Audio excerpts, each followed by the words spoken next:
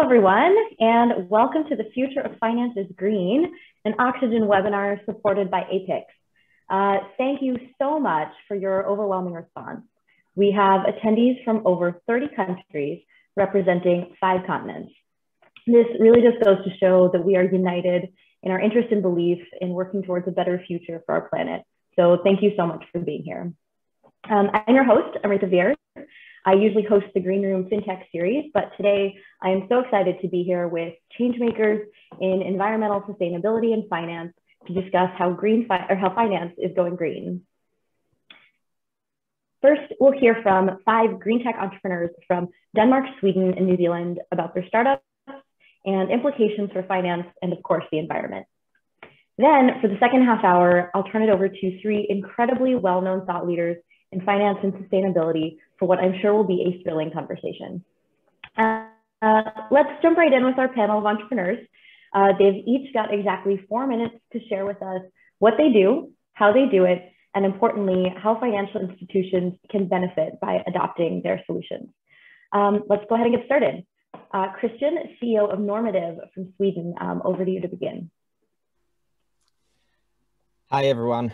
My name is Kristian, and I'm the CEO of Normative. And our vision at Normative is to make known the sustainability impact of all economic activities on the planet. Because in order to avoid a global climate catastrophe, we need exponential climate action. According to the Paris Agreement, it means we need to slash our emissions in half every single decade. It's non-optional and non-negotiable. But in order to get there, we first need to monitor our emissions. First, sorry to interrupt, but are the slides on? Because I can't see them. Yes. All right, perfect.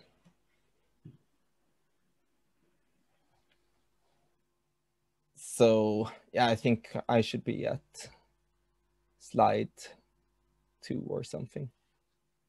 So anyways, what we do at Normative is that we help our clients, which are usually mid-corp large companies, to account for their greenhouse gases. And the way we do that is to analyze their financial data, because embedded in the financial data is how much they have spent on fuel, utilities, transport, travel, and various raw materials. So if we can go to the next slide.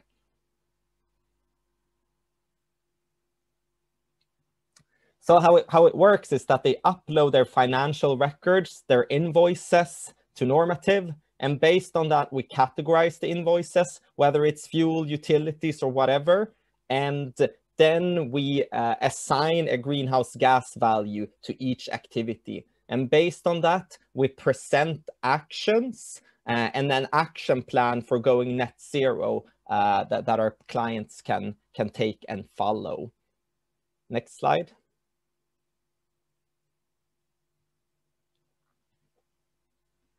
So by analyzing the data, they get access to dashboards and analytics where they can really see on a super granular detail the emissions of all of their projects, activities, and so on, and more importantly also emissions from the supply chain.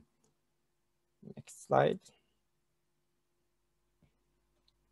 And we have been around for several years, so we have over 100 large companies that are currently using the platform, and together they have helped mitigate 0.5 megaton. And you probably don't know if that is high or low, but that is the equivalent to the entire annual greenhouse gas emission of a country like Gambia. It's a fairly small developing country, but the fact that we're having an impact on the level of a country, we're super excited about that, and our clients really like the product for that reason. So if you're interested in Normative, please contact me. Yeah, let's make the world a little bit better and greener, one greenhouse gas calculation at a time. Thanks a lot. Kristian, thank you so much. I think we'll move to CarbonClick. We've got Dave here from New Zealand. Hi, how are you guys? Hi, my name's Dave Rouse, and CarbonClick is the business that I represent. What we're trying to do is to help restore the planet with a simple click. And we do that through e-commerce and through FinTech. And we would like to be, as a vision, the green button of choice that consumers click to convert their emissions into offset options which genuinely help to restore the planet. Next slide. So there are three ways that, there are two ways that we genuinely, we're jumping between, sorry. So on an e-commerce, it's a simple green button that appears on the cart. So Magento, WooCommerce, Shopify, and custom carts. Just like when you're booking a flight with an airline, you can choose to click the green button or tick a box, and that offsets whatever it is that you're purchasing. And if you don't know what your carbon footprint is for that item, like a lot of stores don't, we can help direct you to sustainability consultants or other platforms that can actually calculate that. But even if you don't know, it's quite easy to put a simple $1 or $2 offset, because your customers know they've got an impact and they want to drive change. The big thing that we're driving behind this is the transparency of showing you exactly where your carbon dollar has gone and exactly where your what the impact of those projects is. Loyalty points. So we've just gone live with New Zealand's largest loyalty card provider called AA Smart Fuels. And this is the same concept as Visa cards. We're quite able to convert your points into offsets so that as you're spending, instead of earning other rewards, you're actually offsetting the impact of those spends. We provide progress reports and education to show you why what you're doing is helping, and that helps to reinforce the cycle. And from a business perspective, we make it easy for a business to put these plans in place. If a business put these plans in place, their customers become great advocates of them, they feel empowered, and they continue to do more positive purchasing, conscious consumerism, and so on. Next slide. So we know that offsetting is not the only way to get us through this climate emergency. It's simply a second step. So we only work with businesses that are actively avoiding and reducing their emissions. And this is critical because we can't buy enough offsets globally to fix the problem we're in. It has to be addressed by both avoiding and reducing, and then offsetting. And offsetting is that powerful tool that can do more than just restore carbon equation. It can actually restore biodiversity and improve social outcomes as well. Next slide. So far, we're only just under 2 years old, and already we've had over 50,000 people use the platform. We've got 745 businesses online with us displaying that green button, and that equates to about 639,000 trees that have been planted, supported, or saved as a result of clicking that green button, really. Next slide. Oh, sorry. So hopefully that's given you a bit of an insight as to what we're doing. And obviously we'd like to talk to other businesses out there that want to partner with somebody that can help them on their sustainability journey from a perspective of, if they're already doing the right things to reduce, we can help them complement that and boost that, as well as bringing their customers into that journey.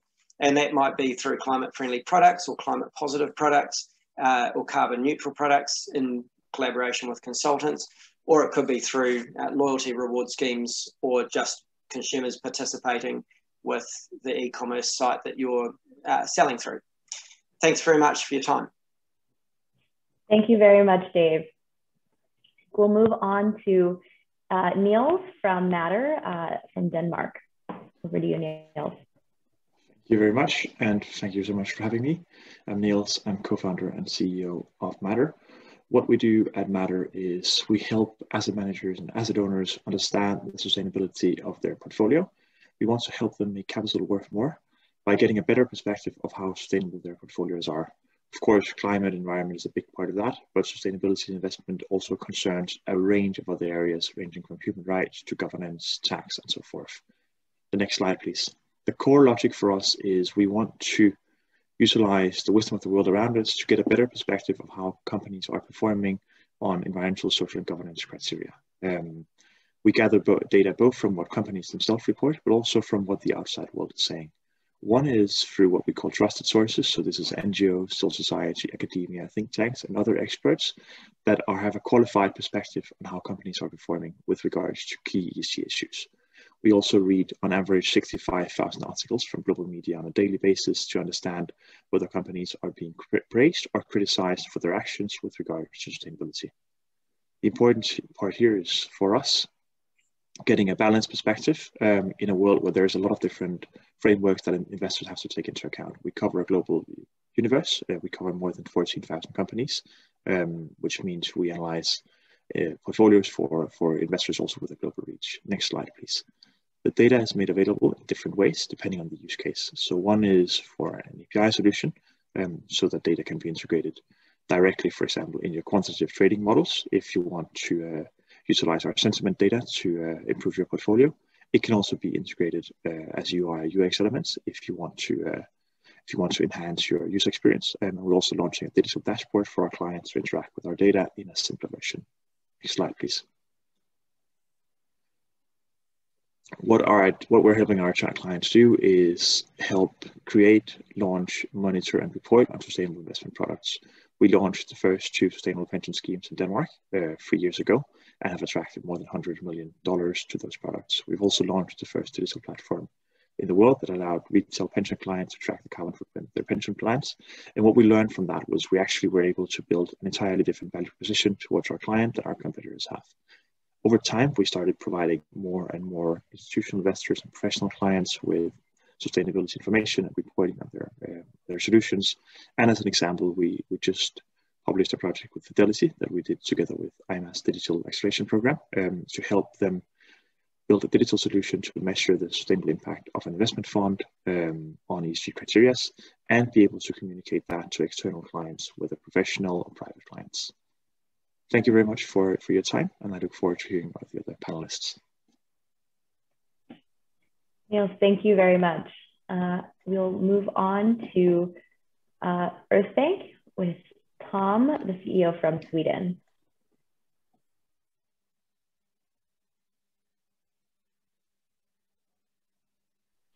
Tom, you're on mute. Tom. Thank you very much. Yeah, it's great to be here. I'm Tom Duncan, the CEO of Earthbanc. It's great to be here, and we look forward to sharing with you how we're working with fintechs and banks to transform carbon and ESG reporting and sustainable finance. Next slide, please. The core of what we do is delivering services to banks, fintechs, corporates, and SMEs on carbon and ESG reporting. So we deliver really precise reporting on these metrics using a range of data using open banking APIs, also decentralized data points that are harder to get. And also we use satellite remote sensing and monitoring in partnership with the European Space Agency. That's step one in our process. Step two is Sustainable Finance AI, where we help deliver sustainability loan suggestions to our bank and fintech partners.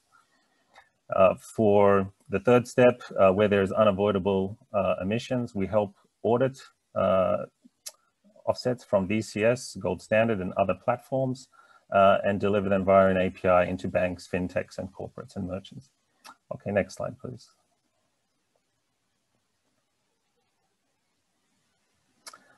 Here are our products. A key deliverable that we help scale is we deliver new green loan sales leads for our bank and fintech and lending clients. We report on the carbon and ESG impacts, and we help revolutionize Scope 3 through continuous auditing of supply chains using the additionality of satellite and remote sensing artificial intelligence. As I mentioned, step process where we take an organization from 0 to 100 in their sustainability journey. We deliver an API, an SDK, and white label product service to our clients. And our goal and mission is to scale up sustainable finance and carbon offsetting to reach the 300 gigaton carbon reduction that we need to avoid runaway climate change. Next slide, please.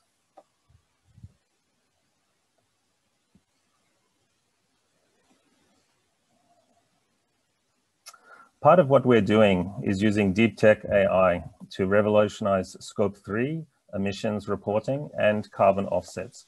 Because right now, what is happening is that many Scope 3 emissions in supply chains are not accounted for. This includes water impacts, biodiversity impacts, social and ecological impacts. We revolutionize that and make it very easy to access this Scope 3 emissions and impacts data. And we also deliver suggestions of how to actively reduce those impacts throughout the supply chains, which eventually the large corporates will need to address in order to maintain their status of being a good corporate citizen. So what we've done is we've delivered an 18,000-fold increase in efficiency in carbon verification with our deep learning models, and is venture backed by the European Space Agency to drive investment and finance into nature-based solutions and carbon drawdown. So the European Institute for Innovation and Technology that co-architected the Green New Deal in Europe backed our decision metric for sustainable finance to meet the net zero goals. And what I should also add is that we're the world's first continuously audited carbon credits API and Scope 3 reporting. What this helps do is eliminate fuzzy data, de-risk loan and investment portfolios, whilst generating new green loan and investment leads to solve climate change. Next slide, please.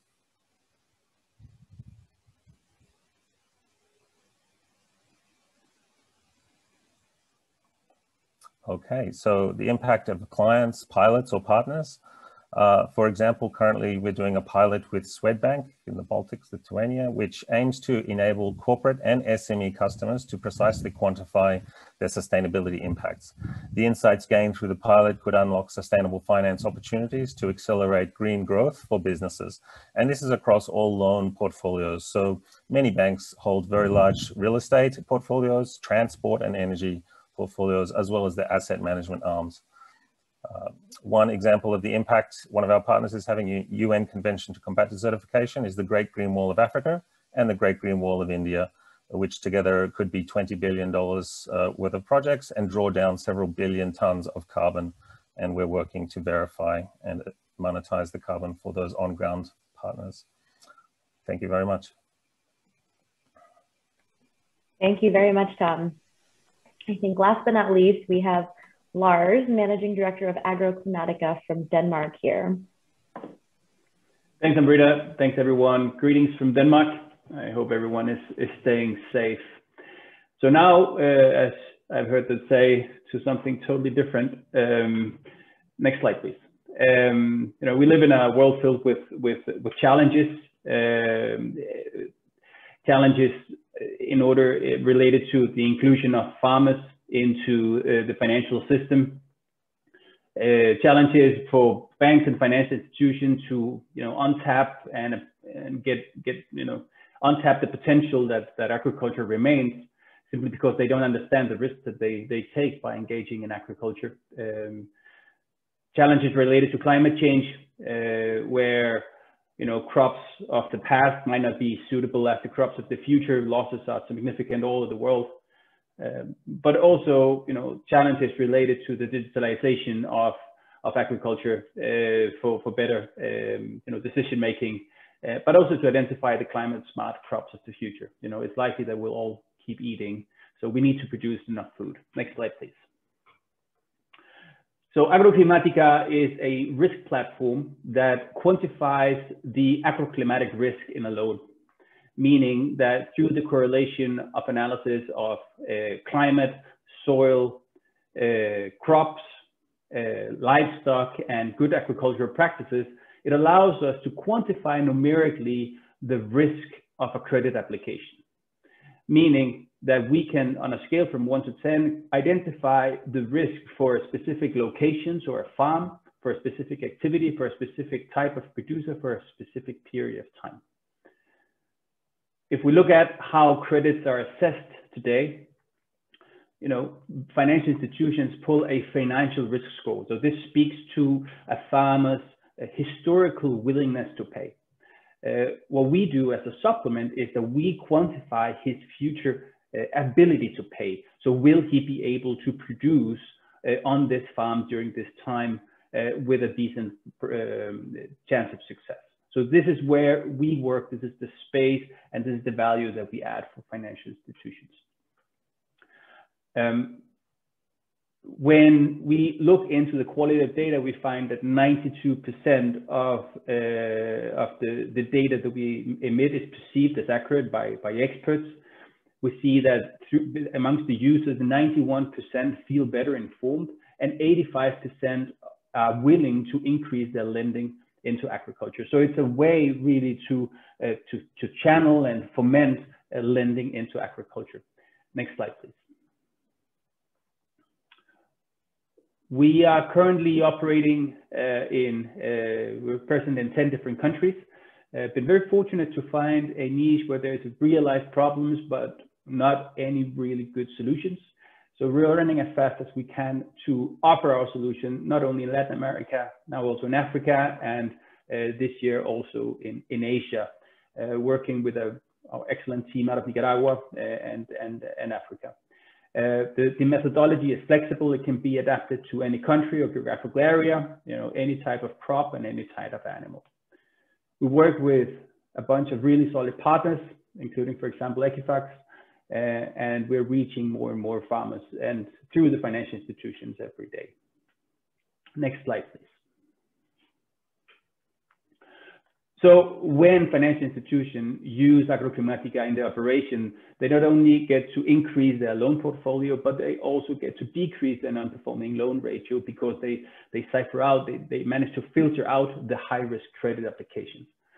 And when we do this, we also gain transparency on a portfolio level, meaning, for example, that it allows on a strategic level to adapt credit policies towards certain area, geographical area, towards certain crops. But we also help to identify opportunities, so climate smart crops of the future. And it's easy to use, there are no investments, it's pay as you use, and you don't need specialists in the front line, you don't need agronomists to be the credit officers. You know, it's very flexible and easy to use. And through this information, we then increase and promote financial inclusion and digitalization. So really it's all about, you know, everyone wins. Farmers wins because they increase access to finance, financial institutions increase their lending. So as with all good business ideas, there don't have to be a trade-off between sustainability and profit. The really good ideas, they can do both. Thank you. Lars, thank you so much. And thank you to all of the panelists today for sharing what your companies are doing to tackle some really, really challenging problems.